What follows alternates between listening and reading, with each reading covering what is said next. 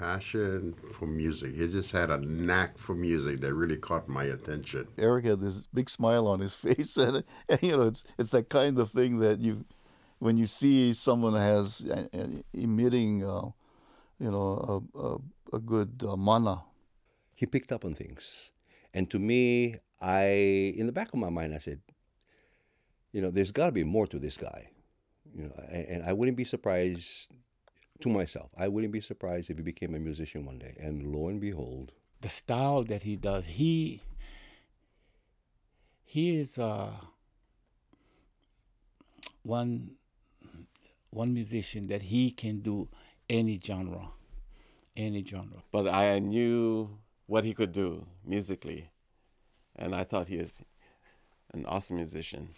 I've been very impressed because when Eric first started, he was so eager and so willing to move forward and do this, do that. And I think folks were trying to tame him down and say, hey, get a hold of yourself, get a hold of this, get a hold of that.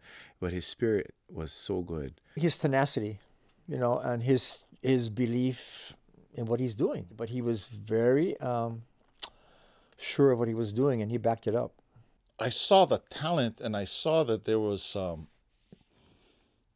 things that need to be honed, but the rawness of it all was the stuff that excites me, because I remember when I was that age, coming out of high school and just pedal to the metal, and that's what I loved about him. Pretty impressive, the instrumentation, the arrangements were really first class, and that was the first time I heard Eric play, and you don't hear too many people playing the tipple very much.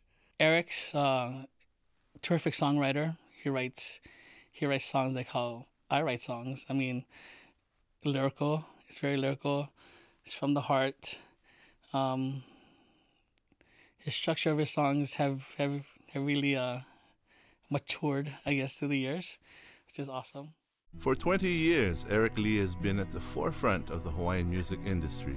Winner of 2 Nahoku Hanohano Awards and a Hawaii Music Award, Eric has recorded 13 albums and composed, produced, arranged, and appeared on more than 30 projects.